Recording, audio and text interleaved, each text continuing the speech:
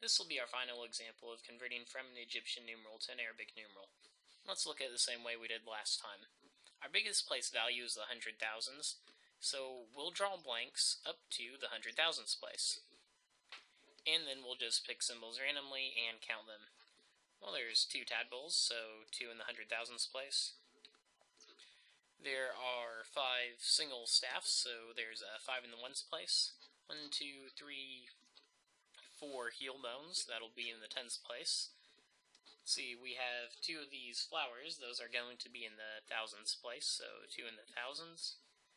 Let's see, we have 1 finger, which is in the 10,000ths place. And we have 1, 2, 3, 4 coils of rope, which is in the hundreds place. So the number that we had there is equal to 212,445.